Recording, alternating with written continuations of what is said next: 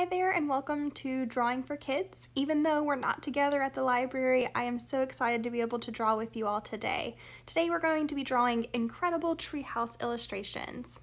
For this project, I recommend using a white sheet of paper, a pencil, an eraser, and then some kind of colorful material. It could be crayons, colored pencils, markers, even watercolor paint.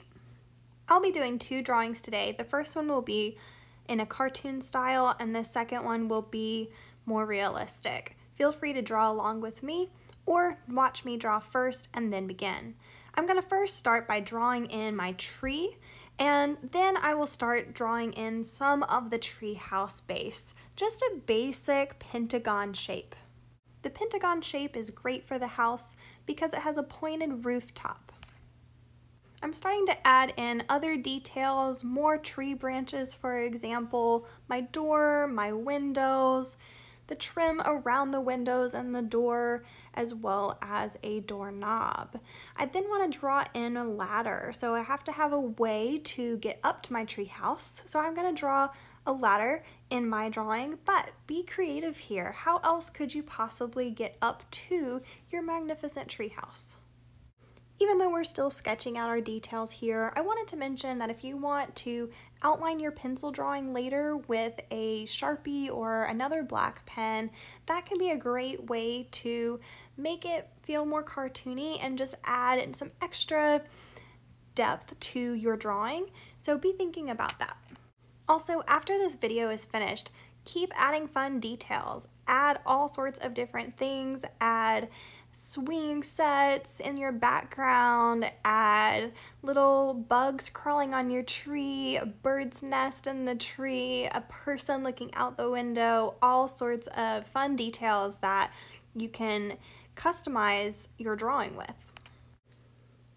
Alright, so you can see that I'm adding in some extra texture with the bark of my tree. I'm also adding in a couple extra tree branches to give it more depth that's overlapping in front of the tree house. You also might just want to change up the tree house itself. Maybe you want to make it more like a tree castle, or maybe it's a two-story house. Whatever you want it to be, this is your time to use your imagination and create a really fantastic space that is all yours. And it's the treehouse of your dreams. It can be whatever you want it to be. You are the artist here and you get to decide how you want it to be. So have so much fun with this. As you can see, I'm starting to block in the general shape of each cluster of leaves in the trees.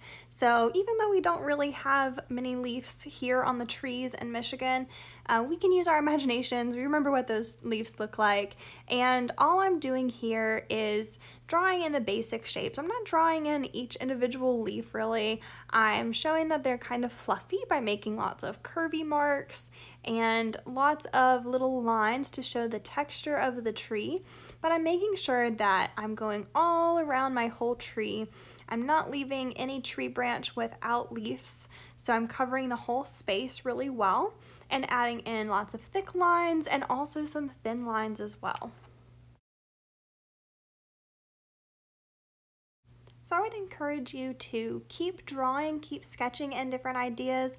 I'm going to go ahead and start adding color to mine, but again, you should keep adding more and more details. What else could be on the ground? Mine's really empty and kind of sad, so keep drawing more details, but I wanted to show you what this can look like once you start adding color. So I'm starting to add some color here to the leaves. I'm blocking in a dark green and a medium green and light green colors to color in the leafy parts of my tree. And you can do whatever colors. If you want to do more fall colors, you can choose to do that. You can add flowers in your tree. Maybe it's a fruit tree, maybe it's an apple tree and you want to draw some little red apples. I think that would be fantastic. So think about what else you can add to your tree to make it unique. I'm choosing a grayish brown color for the tree trunk and branches. And then I'm going to color in the tree house with a nice, bold, bright red color. So as I'm coloring that in, I'm using a marker and a blending tool here to color it in. So you can see I'm adding a little shading to the windows and then a little brown door.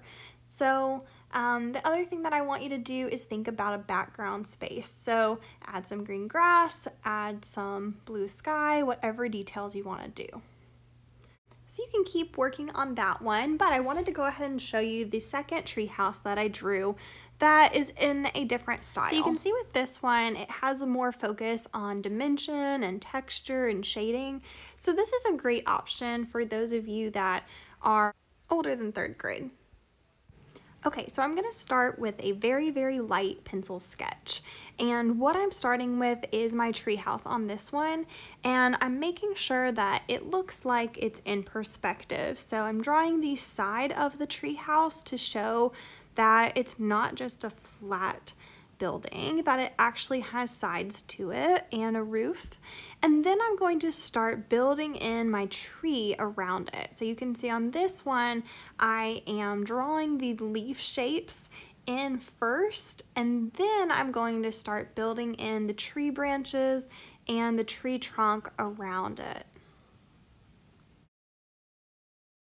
As I'm sketching this in, I am going to go ahead and add in a couple extra little tree branches, as well as details such as my ladder, and I think a tire swing would really be fun to do on this one.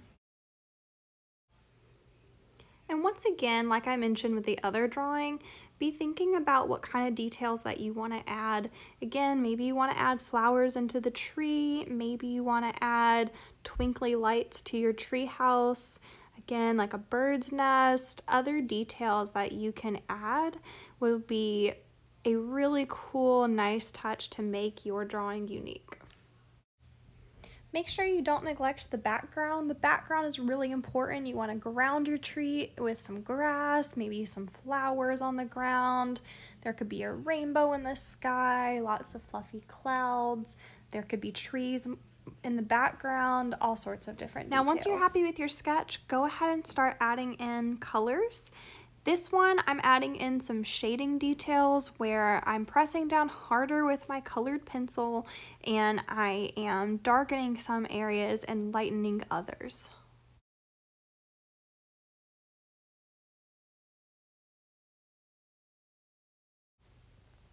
So as you're adding all sorts of different colors and details to your drawing, I really want you to be creative. I encourage you to not just draw what I'm drawing, to not just choose the same colors that I'm choosing, but be really imaginative here. Take advantage of the time that you have right now to be creative and to just color and draw. And to draw what you want. This is a tree house. This is the idea, is to draw a really fun, imaginative tree house, but you can make it your own here. So what kind of colorful designs will you add to your tree house? Mine's just plain and simple, but I hope to see some really colorful drawings after this. And remember that it's okay to make mistakes. I'm sure you've noticed in my drawing that I have made quite a few mistakes, and I've done this project now twice with both of these treehouse drawings, and I'm still making mistakes. And that's totally okay, because that's what erasers are there for. So make a mistake or try out a different idea, because we can erase. Remember to press down really hard with your eraser so that you erase your pencil lines all the way. Even if you're using colored pencils, you can usually erase a little bit. Now, if you're using markers or crayons, it's a little harder to erase, I will admit, but what that means is that that gives you now an opportunity to turn that maybe weird little tree branch into a squirrel in the trees, for example, or something else. So think of mistakes as an opportunity to draw something new that you wouldn't have otherwise drawn.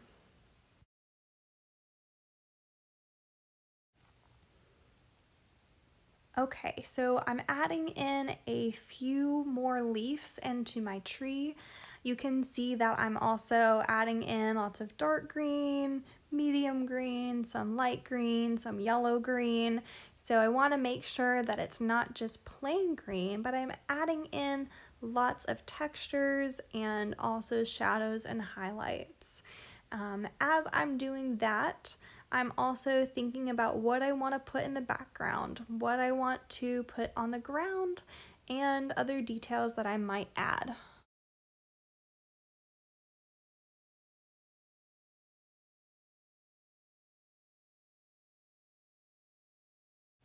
Okay, I'm just going to add a little extra detail here into my tire swing.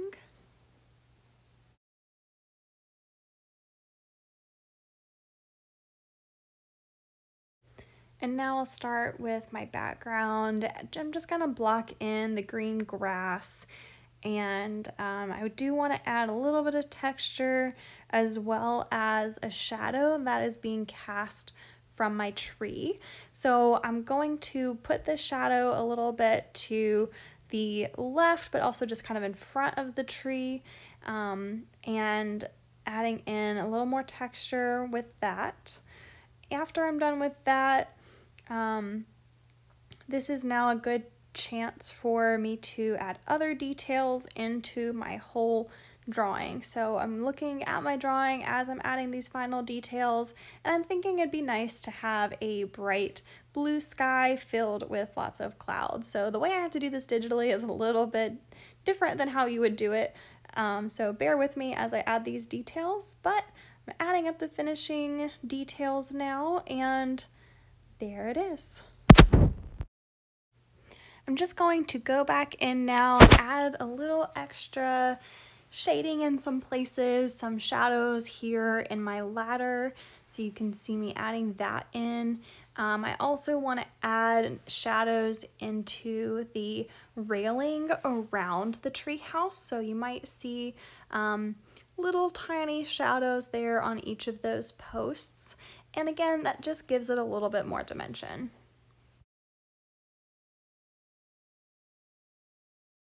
So I'm just going to spend another couple of minutes working on my treehouse itself. I really like the way my tree looks. I like the background, though I could probably add more details. But I'm just going to work a little bit on blending out my treehouse, making it look a little bit more realistic. So as you're finishing up your drawing today, I hope you spend more time once this video is done finishing up your drawing. I can't wait to see them. I miss you all, and I hope that you join me next week. We will be drawing silly spring bunnies.